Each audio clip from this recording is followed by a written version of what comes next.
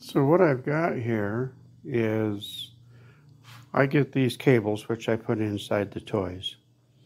This is the button switch that has the test me on it. And all I really need to do is to take that connector off the end of the test switch and put it onto the end of my cable.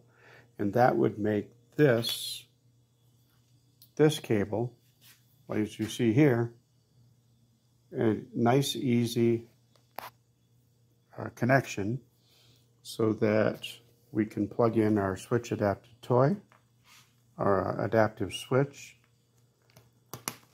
Okay.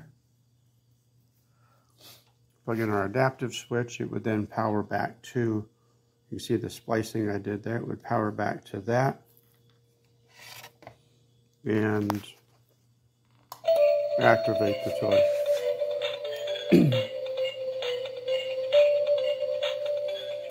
And also turn it off.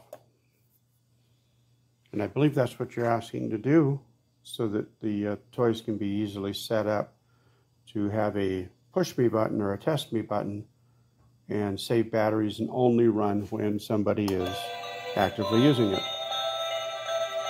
So, thank you. Thank you for the suggestion.